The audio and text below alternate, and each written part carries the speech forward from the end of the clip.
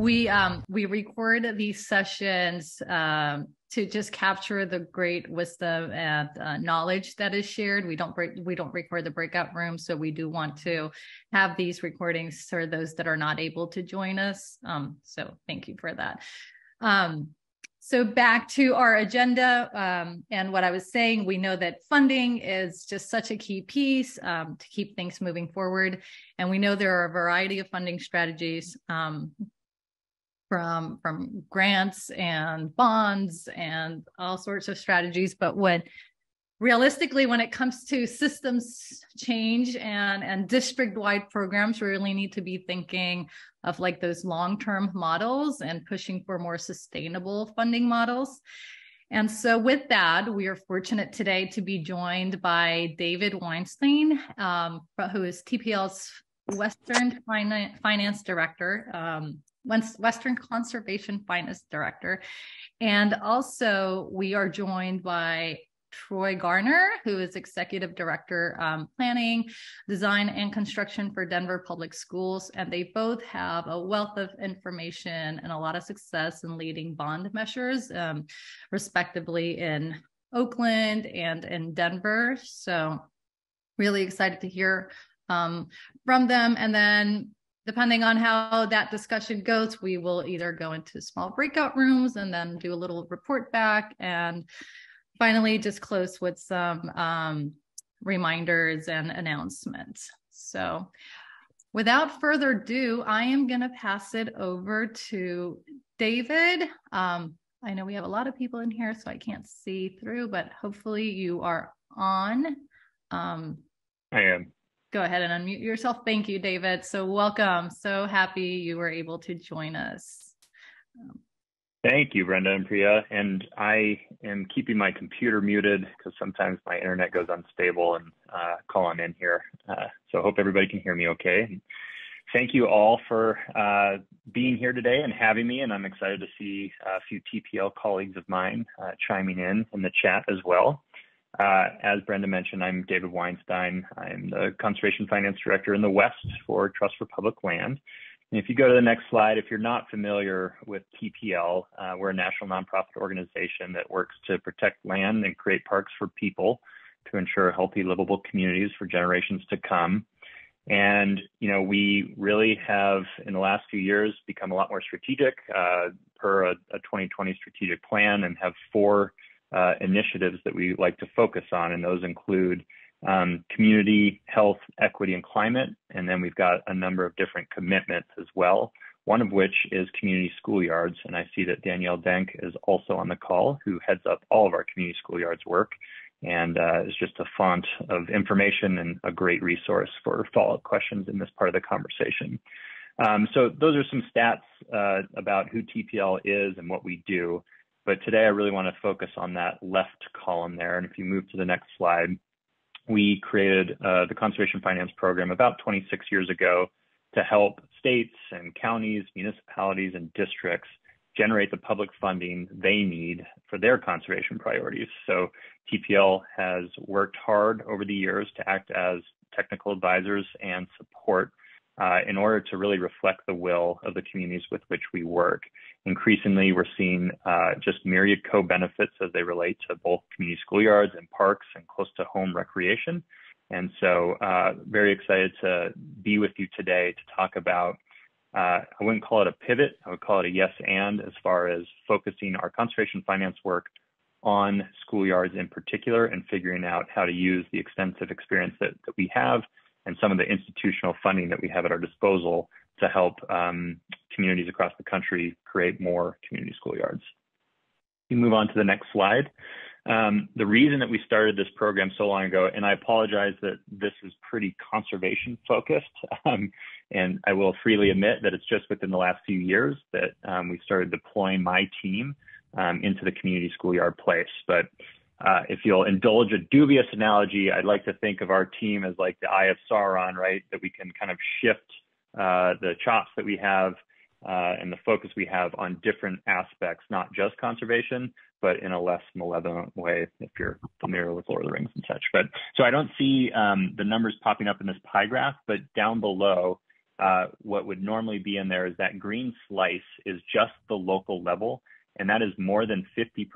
So the takeaway from this kind of busy slide is that more than 50% of all conservation funding in this country is generated not just at the state level, but just at the county, municipal, and district levels, which makes sense, right? We all vote sometimes multiple times a year on local measures, including school measures and school bonds, but also on conservation priorities, on climate priorities, and other recreation-oriented priorities that generate a ton of funding, as opposed to some just over 20% at the federal level and close to a third of the funding that's created at the state level. So that's why we started this program, because it is really powerful to be working locally. And again, with a few key people within TPL, we can have a broad impact on the country working with stakeholders within municipalities, within school districts, and anybody else that's passionate and engaged in this type of work. If you go on to the next slide. The biggest takeaway that I would like to leave you with today, if you in your communities are thinking about how to generate funding for community schoolyards, would be these three things. I'll focus on the bottom there, elected leadership. This tends to be more appropriate in conversations with county commissioners and mayors and city councilors, or at the statewide level with state legislators. Not as much with school board officials, because we put this in here because having elected leaders and their bully pulpit shouting from the rooftops that conservation measures or schoolyard measures are a good idea is pretty critical. Ostensibly, they're trusted officials within their communities, and they hold a lot of clout. And again, it is that local level. So they don't get wrapped up in kind of the national electoral politics and the vitriol that we've seen in the last couple of decades. And so at best, we have elected leaders supporting this, and mostly school districts are going to be very supportive of creating funds for school districts. And at worst case, we want neutrality. When you start having elected officials speaking out against your public funding endeavors, that's when you start running into problems. The demonstrable need and/or risk, very critical when it comes to climate and parks and trails. And as you'll hear me talk about in the Oakland example at the end, it's really important to understand if voters get what we're talking about when we talk about community schoolyards. So I'll have more to say to that later, but you need to be able to sell this. So what is that demonstrable need? What is the benefit, or what's the risk if you don't pass a measure? And then finally is that community support. I kind of touched on this already, but we have a limited team internally, and we really rely on all of you in your communities to carry the water of a campaign and to be the local representative. So that's kind of the highest level. Now, how do we do this work? This gets into the nitty gritty, and I'll try to keep this all quickly so that we can reserve the balance of time for conversation. But this is how we operate. This is what we've honed in over the course of the last 26 years. And it really begins with community engagement and understanding from a school district priority, what are the needs? What's going on? There are a ton of things that schools need to be thinking about when it comes to funding. But when it comes to community schoolyards, who are the advocates? Who's talking to the school district? Who's talking to elected officials? And can we incorporate some of the things that we do at TPL into a package that would be funded by the public? So community engagement is kind of lay of the land work. The feasibility research that we do, again, this will be a little bit of an asterisk mark, because when it comes to conservation priorities, we're usually dealing with a number of different funding mechanisms that can fund this type of work. I live in Montana, and we only have a few mechanisms at our disposal, largely property tax, income tax. We don't have a sales tax, and then taking on debt through bonds. But then you go to California, and you've got just myriad different types of funding mechanisms. So the feasibility research really looks at, A, what's the conservation priority within the community? Or in this case, what is the school district trying to accomplish? B, what do the demographics look like? Who are the voters? What is the geography? What's the history of this community? And then most importantly, the meat and potatoes of the report really does look at different funding mechanisms at different revenue generation levels. And we determine how much money that's going to cost the individual voter to help inform what kind of funding package we're looking at moving forward. From the feasibility, we move into public opinion surveys. Again, despite another admonition about electoral politics versus issue campaigns, public opinion surveys continue to be very accurate when it comes to issues and measures like we're talking about here. There's not a lot of nefarious covert activities that we're starting to see on the elected official side of polling these days. And in a public opinion survey, you're probably all very familiar with polls, but we are trying to figure out how voters would respond the next day if an election was held, and then hit voters with a number of different questions. Are your priorities aligned with the school district?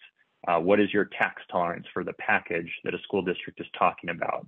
What are the messages that are resonating with you and your family as it relates to schools? And then maybe some conversations around messengers.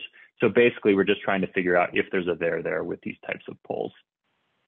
From that, and we call out ballot language very specifically because we do know that you can have all the money at your disposal and you can run the best campaign in the world, but there is literally just one thing that we're going to be able to ensure that all voters see, and that is ballot language.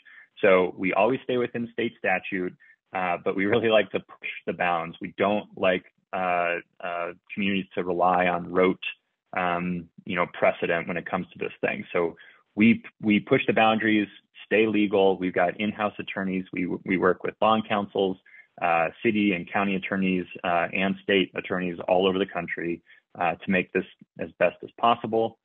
I will skip the petition process versus referendum process because largely school districts are referring measures to the ballot and we're not dealing with citizen petitions, especially as it pertains to schools. And then finally, the last step in the process is kind of the one that the general public knows the most about, and that is the campaigning process. And TPL has a lot, as I mentioned, of institutional dollars at our disposal. I can throw on a 501c4 hat and help communities campaign like I did in Oakland.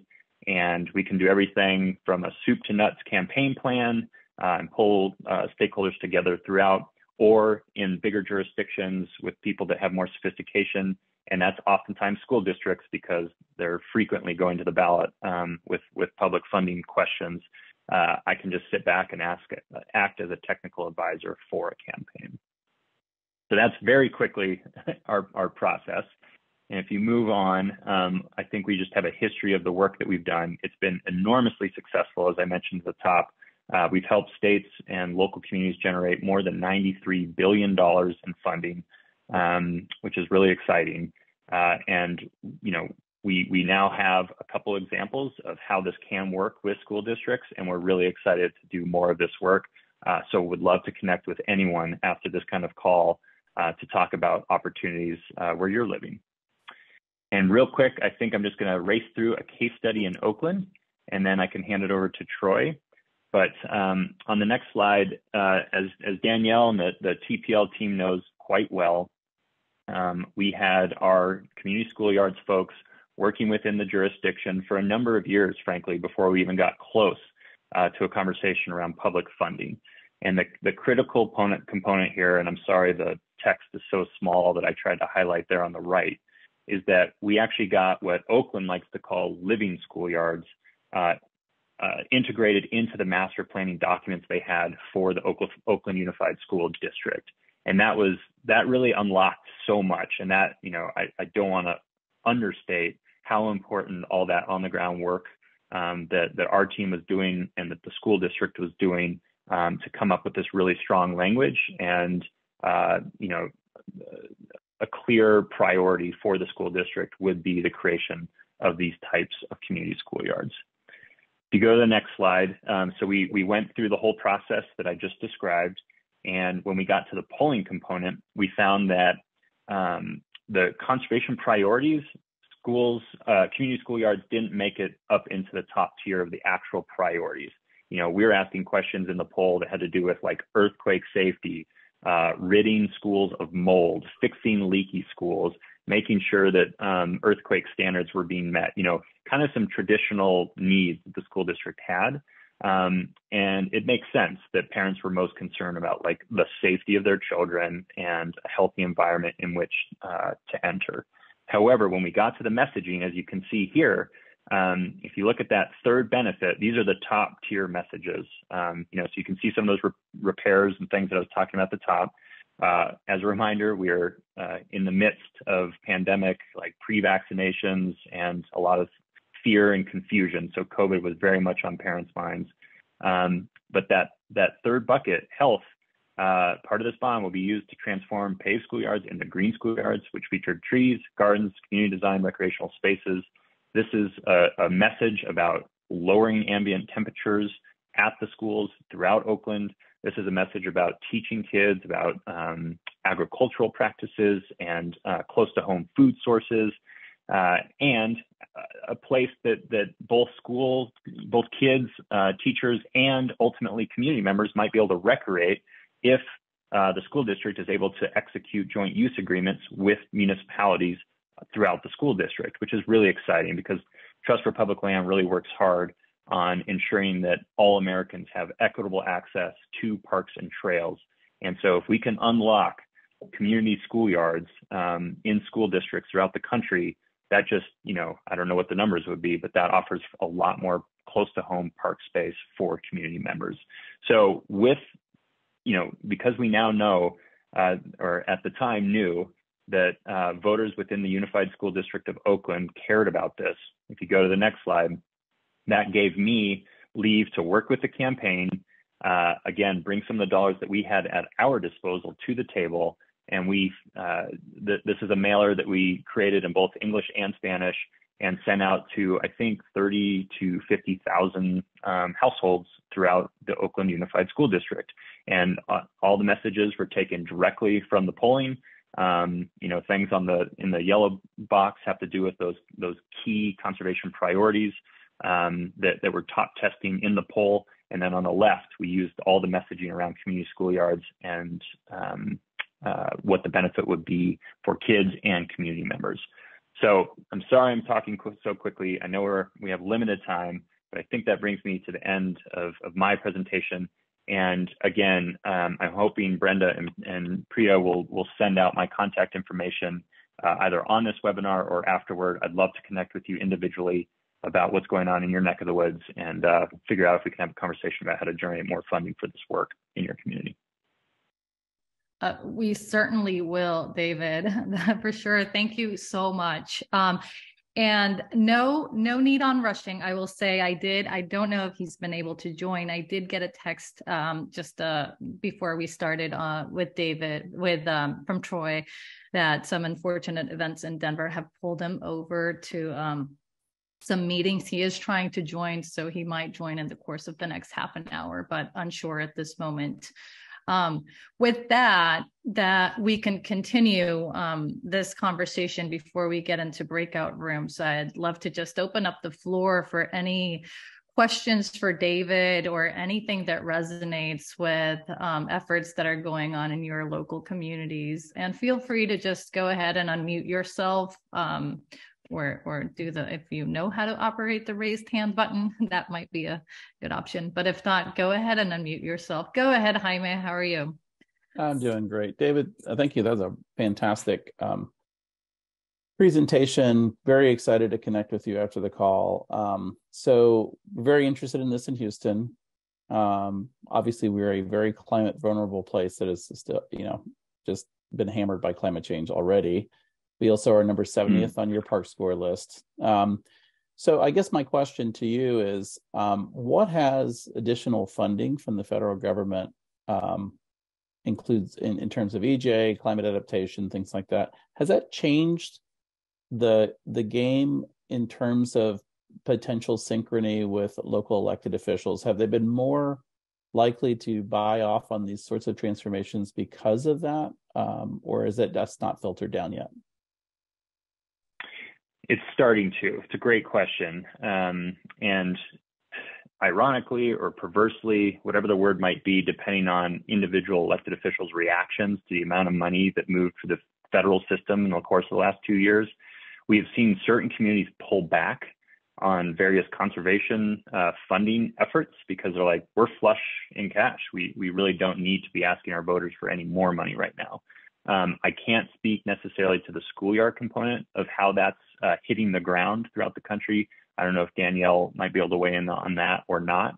But on the other side of that coin, we're finding that communities are able to use, whether it's the Rescue and Recovery Act funding from COVID days in particular, or the infrastructure bill and others, that they are able to fund, they're kind of able to top off their general funds, which gives them more discretion to be focused on special taxes or dedicated taxes that relate to things like community schoolyards.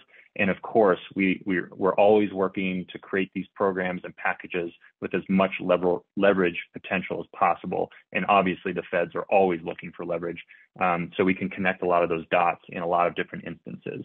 Jaime, I'd love to connect with you offline, but I'd love to open it up to any of my TPL colleagues that might also have something to say about that.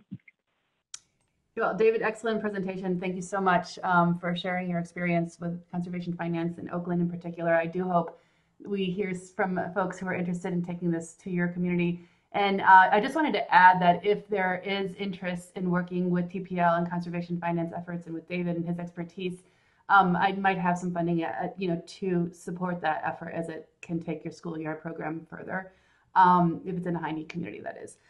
In terms of the funding question that you raised, we are certainly seeing, ESSER being allocated to schoolyards, but a lot of the new buckets of dollars that are available are not necessarily supportive of projects that are just in the early phases. And given the fact that so many schoolyard programs are relatively new, they might not have shovel-ready projects. And so there's a little bit of kind of mechanizing that needs to happen, but I think there's going to be a real quick turnaround point, maybe in a year from now, where that money starts to really come in and support schoolyard greening at a much greater scale. It's a great question.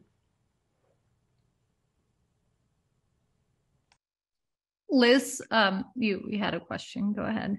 Yeah, I actually have two, and hopefully they're short enough. So I wanted to ask if size of community matters. I'm in Flagstaff, Arizona, and we're smaller communities than, say, Oakland or New York.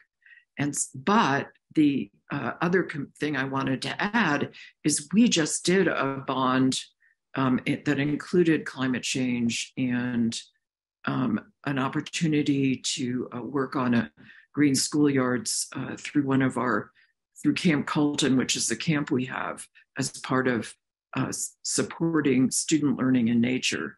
And of course, we have a bond cycle. So I would like to hear about the impact of size and also how far out ahead we should ask you in, depending on when our next bonding opportunity will occur.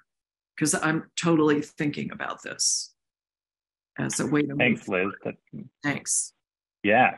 Great questions. I will actually be in Flagstaff tomorrow. I don't know if I'll have time to meet up, but look forward to being there.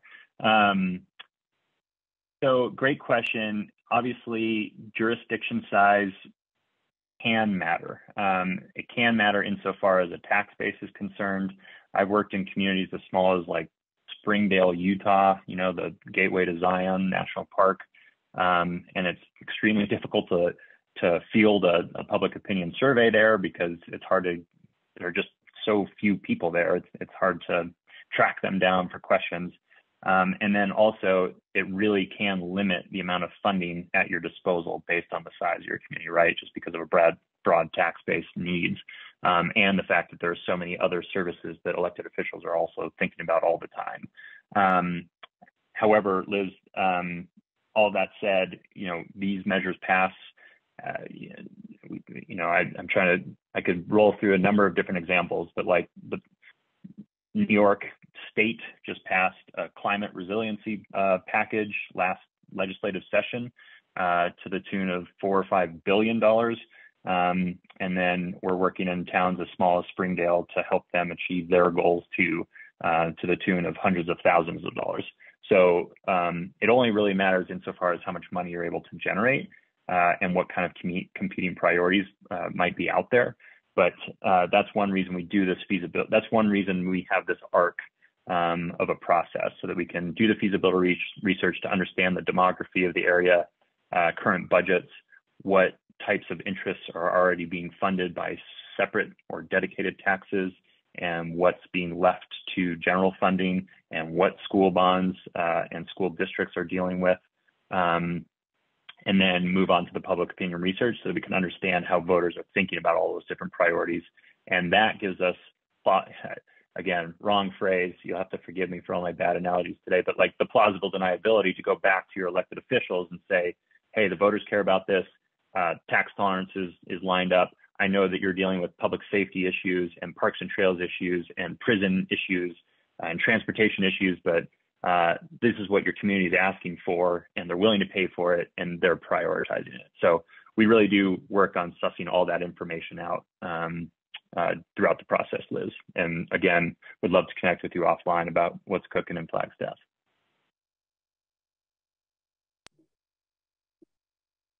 Brenda, I'm thinking, I think we should definitely keep going with questions, and I know you're kind of mining those, and I see a couple in the chat. If there is a lull and if it looks like Troy is not able to join us, I'm happy to kind of share highlights from our call with him just to put that other case study on the map here. But while we have David, and you all should know, David graciously agreed to do this like moments before he sets off on a grand adventure, a rafting adventure. So we are standing between him and his vacation. So we want to make the best use of his time too. No worries about that. Thank you, Priya. Yes, we have one more question, and yeah, we should just keep them coming in this broader room for now. From Ram in New York.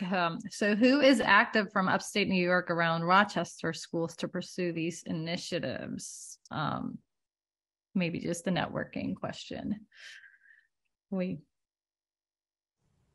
have a program in New York City and also ability to support work within the state. So please reach out to me. I'll put my email in the chat, and you can we can talk more. I can introduce you to our New York State director.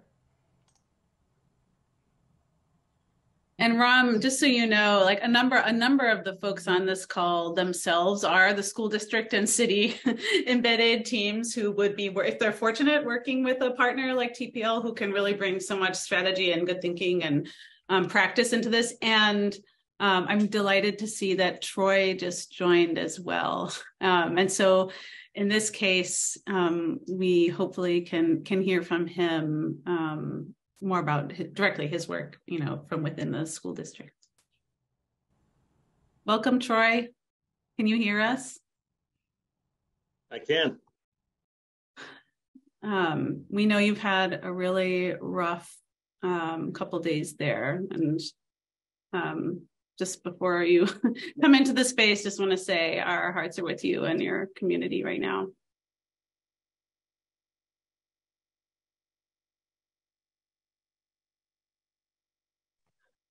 I appreciate that. Thank you. Yeah. Go ahead, Brenda. No, I was just Troy, we just finished hearing from David, and we would love to hear a little bit about the efforts on bond funding, this measures we talked about yesterday on the phone, on just your success with Denver Public Schools. And instead of going into breakout rooms, I think at this point, just sharing here with the broader group would be great. Awesome. Well, thank you. Great to see everyone here. So in Denver, we had a schoolyard initiative that began roughly around 1999. And back then, it was about getting grassroots efforts going in our communities. And at the time, we launched what we call a public-private entrepreneurial partnership, where we were getting donations, as well as working with our local city agency, as well as Denver Public Schools facilities, was able to provide some funding for us to build out our first 22 schools. That was prior to any passing of bonds to support the work. And we targeted our underserved communities, and that helped build the ground for this work. Through success with our partnerships, we found that our schools, everyone across the city was like, hey, putting their hands up saying, when are we getting our new playground? Because our playgrounds in the past were nothing but pea gravel and old steel equipment that faced to the south. So that anytime you slid down those slides in the summertime, you came out with some burn scars on your skin. So thanks to that effort of the original 22, in 2003, we passed a bond, and don't quote me on these numbers. I want to say we had 64 schoolyards that needed an update. And in 2003, we put half of those on our bond measure. And thanks to Denver voters that passed, we were able to build out those 32. And then in 2008, 5 years later, we went for another bond to complete the program. And so by 2012, all of our playgrounds had been updated from pea gravel and steel equipment to lush green areas of play with nice, colorful playground equipment with 4 age-appropriate play pits. And that was proven successful for us as modeling, especially as we think about our new schools. Any questions on that? I know that was a quick history lesson there.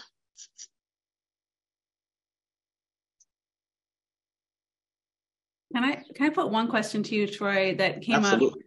Folks were, after David was speaking, were like, where can we find a partner like this? And I remember you saying something like that when we spoke before. Just, you were saying, find yourself a Lois, find a local partner champion who's getting some of that work underway so people can really see and envision the type of transformation you're talking about. Can you talk about what that looked like in Denver to have that local partner?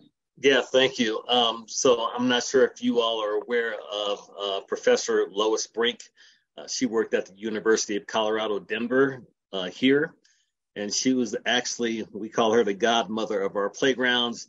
She's the one who approached the district with this vision on how we can improve our schoolyards and make them better for our underserved communities as well as all our communities. And it was thanks to her visioning, partnering with DPS. We built out master plans for all our schools, brought in local community members. We also teamed up with a company called Kaboom in the early years, and they were able to provide us some playground equipment. And we had community build days when we found out in the early years when we didn't have enough money to fund the natural turf. We would put the irrigation systems in and would have a field laying party with the community that surrounded the schools just to get that community buy-in and support. It was important to us to make sure that the community had some skin in the game and was interested in building out this place, because we also wanted to make sure that everyone would have eyes on the playground and work to maintain it and keep it in the best condition as possible. Because I'm sure, like many of the other school systems that are on the district, we've got a whole lot of needs and just a small amount of money. And so we do everything we can to leverage partnerships as best we can to make these improvements happen. Does that answer your question, Priya?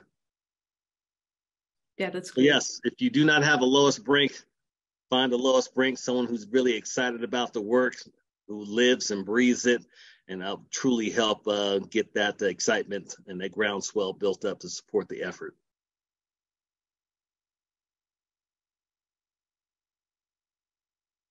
Any other questions I can answer? Yeah, any other questions or just thoughts, reflection on what's been shared so far? Or even what's going on in your own community, questions that, this group might support with an answer or advice.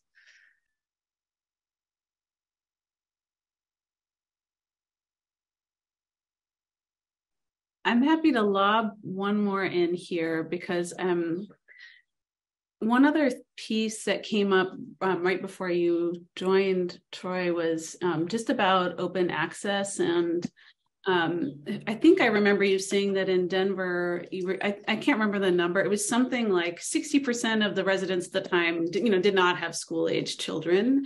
But the piece that there was a feeling that one of the reasons the bond measure was so successful was that this idea of open access to the community was a real selling point that people were not seeing this just as like, oh, we're investing in the schools and that's a good thing to do, but it was also about, these are like the neighborhood spaces we are also going to access and use. Is that, am I representing that right? And what was that dynamic like? You are representing that accurately. Here in Denver, our community likes to partner with us, and they want to make sure that our schoolyards or school buildings are accessible when school is not in session. And as a good partner with our community, we make sure that that's available. So after we greened all our playgrounds, we do not lock them up. We keep them open so that the community can take advantage of the spaces after hours as well as on the weekends. We've got great partnerships here in Denver. We've got 300 plus days of sunshine. Not trying to sound like the Metro Chamber of Commerce, but we love our weather out here, and people love being outside. And so it's important for us to make sure that we've got some spaces that our community can take advantage of. And it did help us pass some bonds, we'd like to believe. A lot of our bonds have been focused on a lot of infrastructure needs, boilers and roofs. And that's usually not the sexy project. And so when we were able to offer up new playgrounds across the country, across our city, that got people excited, and they wanted to see and learn more about what it is we've been doing. And thankfully, through the work, we've also had some opportunities to partner with the city and county of Denver. And they've kind of based their model. I won't say it's completely off the model that we did, but they started upgrading their parks and parks spaces to look similar or have similar components that we built out into our playground. So we'd like to believe we were out in the front pushing this effort. And for those of you, I'm not sure, again, how much you guys covered before I was able to jump on. I am going to put here in the chat a link to what our Professor Lois Brink established as a depository of all the work with the learning landscapes that have been done. It'll show you, I believe there's some pictures in there, as well as some plans on what our playgrounds look like.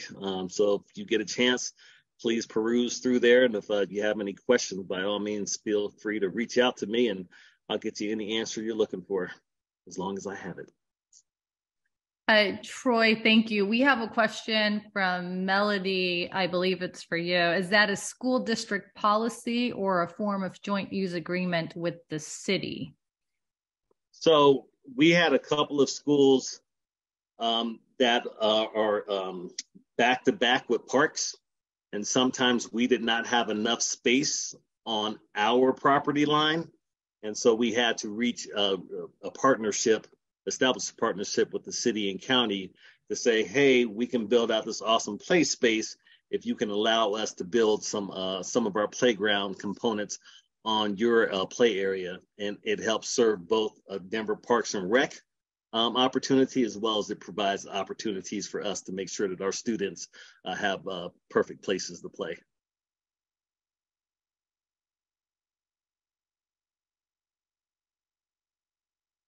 Any other questions? There's got to be more questions. Do I have to put my teacher hat on and call people out? Cynthia, I see you nodding. Are there any questions I can answer for you? Melody, why don't you come off mute? You're asking good questions here, and it's nice to hear other voices besides ours. Yeah, so sorry. So I'm in Austin, and I'm with the Parks Department, and we have a joint use agreement with our school district, but it's only for 21 sites. And so I'm really interested in learning more about how you have open access at all of your campuses. I'd love to see that happen here. Our school district is hesitant to do that. I think our Parks Department is more than willing because it helps meet our park goals. But in terms of those spaces, especially, we also have a lot of adjacent sites, the way you're talking about, where a school is directly next to a park. And we see the same thing happen where a school is using that park that's next door because they often don't have the features that are in that space.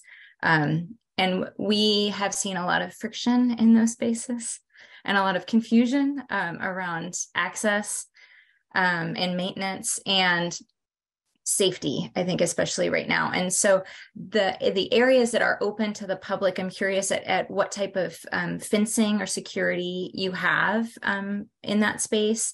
And then for public use, what those like hours of operation are, and who is the public going to if there's a a concern on that green space during out of school hours? Sorry, Great that was a lot. I will say in the early years when we had our public-private entrepreneurial partnerships, we were thankful that we had Mayor Webb at the time, as well as Mayor Hickenlooper, get behind and support this effort. So that helped bridge the partnership and working together to build out these spaces. In terms of our school sites, we've got your typical fencing that is on the perimeter of the site. We just don't keep the gates locked. And so after hours, our community understands when school's out, and they're able to take advantage of those green spaces during the off hours.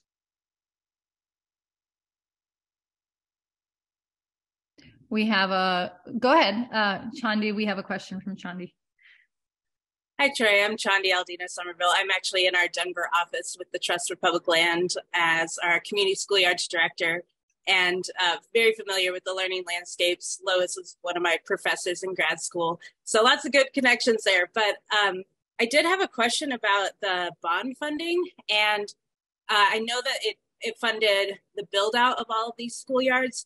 Did you also have a maintenance funding component built into that bond, or how does that work with how the bond was structured? And then now, looking 20 plus years later at your schoolyards, what is your kind of view into the future of these learning landscapes? Great question. So in the early years, we did some forecasting working with Lois and team to identify how many more dollars we needed to provide our grounds department to keep the learning landscapes looking as new as they could for as long as possible. That funding over the years has it used to be kind of a standalone pot in our grounds department, and now it's just part of their comprehensive budget, and they're responsible for upkeeping our playgrounds. I will say some of the things that we are now looking at and making sure that there's additional dollars for, there's a lot of intricate paint on some of our asphalt playgrounds. And so we're working now to think through how can we bring those back and freshen those up, just because there's so many needs across our system. We're having outside of our playground upgrades, just some asphalt and concrete areas that we need to address. And so sometimes that is the priority over ensuring that we've updated the paint on the asphalt. Delicate balance, but we're doing everything we can to keep everything looking as fresh as possible for as long as possible. Thank you. Go ahead. Nice to meet you, Troy. I'm David Weinstein. I used to work in the Denver office along with Chandi, and actually helped John Hickenlooper move from mayor to governor a long time ago. But it's interesting. Some famous and well-trodden words. I'm not an attorney, so I'll start with that hedge. But I'm assuming, but don't really know that, per the terms of joint use agreements, and I'd be curious to hear from others that have dealt with them, if some of the O&M funding that is generated for parks and rec departments at municipal levels might be able to spill over into school districts if there are joint use agreements in place. We worked very hard with a number of stakeholders in Denver in 2018 and then again in 2020 to increase sales taxes there. In 18, it was a $0.25 for parks and trails for the Denver system, which now generates $40 to $45 million a year into perpetuity, and then a sales tax in 2020 for climate purposes at the same amount. So, Chandi, it's a great question. And schools, we typically talk about bonds when it comes to schools because there are so many capital needs that schools have. But obviously, there are a ton of operations needs and maintenance needs. And typically, the IRS exempts debt from being used for those types of purposes. So, it's always interesting to see how schools are doing the work that they need to do with the funding mechanisms at their disposal. And again, we would love to research more on behalf of anybody here, what we might be able to do in the O&M space.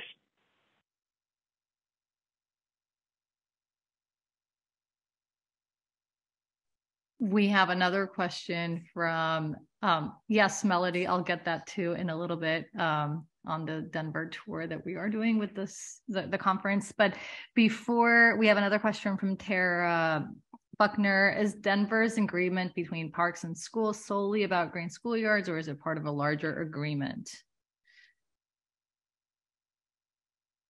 I'm unable to answer all of our agreements with the city.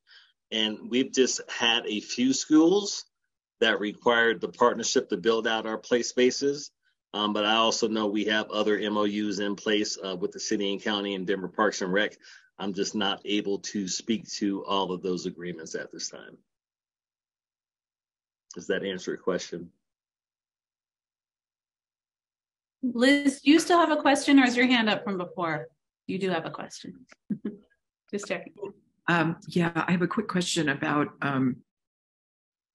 whether or not, Troy, you have any sort of like camp or green space that's unique that is used by your school districts. We have one here in Flagstaff called Camp Colton, and we're thinking of ways to incorporate it in our planning process, and it is just gonna be modernized thanks to our new bond issue that was just passed. So we have a successful example of bringing a green space forward.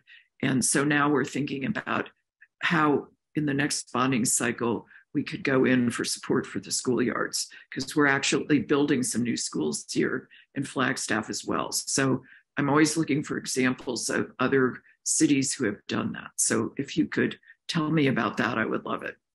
Thank you. Thank you for the question, and congratulations on your bond. For us, and working with Lois, one of the things that we worked very hard is to make sure that each of our schoolyards looked a little bit different. So they're almost like a thumbprint. You will recognize the components, but if you go from one schoolyard to the next, they look very different based on the size of the property available, from small, medium size schools, our gateways, our shade structures, the learning features that have been built into the playgrounds, the gardening areas. It's all about the community involvement, because when we were going through the design, we heard from our communities, what's important to you about a play space? What do you want your learning elements to look like as we design these areas? So we don't have just one big, like Disneyland. We like to believe we have 100 plus smaller Disney worlds.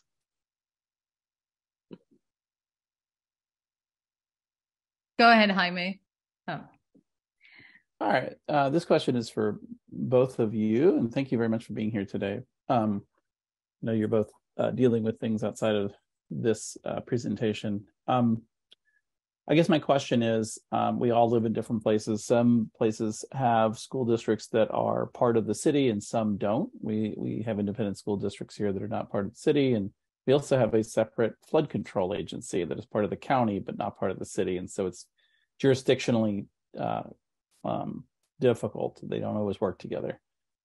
So what advice would you give if you're in that situation where you have these multi-jurisdictional folks that might all have interests in a space and activating that space for climate, for park space, that kind of thing, that you've seen that maybe is a rallying cry to get people across different jurisdictions to work together? Troy, do you want to start? Or do you want me to take a crack? Go ahead. I've got some ideas, but please, by all means. All right. First off, Godspeed. It's a difficult process. At least it can be. Everybody's got their own pie that they're very protective of. Everybody's got community goals in mind, but it just gets so much more real when you're looking at budgets and figuring out IGA agreements and things like that. One thing that we have found to be pretty effective, is, we facilitate a ton of communication between public officials all the time, whether it's at the elected level or staff. So early and frequent communication for just basic trust building exercises is extremely important. But I also like, as I said at the top, the fact that parks or schoolyards can be spaces of so many co-benefits, that really does lead to robust coalition work. So when we're thinking about campaigns, at least, not necessarily the question you asked, we're thinking about defensible spaces. We're thinking about climate mitigation, disaster effect mitigation. We're thinking about close to home recreation. We're thinking about school stuff. As you start thinking about all these different priorities, and as you start fielding public opinion surveys and get some statistically valid data, you can really broaden a coalition and bring that team to the table to also help facilitate conversations between different jurisdictions. And again, the power, sorry to sound, I don't know what the word is, trite, but the power of democracy in that sense is really important to a lot of these people. And if you can show up with a number of different interest groups, not just your own, that all care about the same things, that really does get electeds and staff onto the same page. I share David's thoughts there. I think also here in Denver, there's a big focus on sustainability. Our school board has a past and ends policy where we are going to put a focus on sustainable efforts. And as we think through what that looks like, right now we have some old practice football fields that have natural turf. And right now we are working to convert those to artificial turf, because the amount of water that we can save by that conversion is going to help with those environmental impacts. We know planting trees in the city helps cool down the city. And so, again, those are environmental impacts. And then we just know the impact of physical activity for kids and what the research says and how that impacts how they perform in the classroom. And so those are three other areas you might consider exploring as you build out your program and the impacts it could have on the community.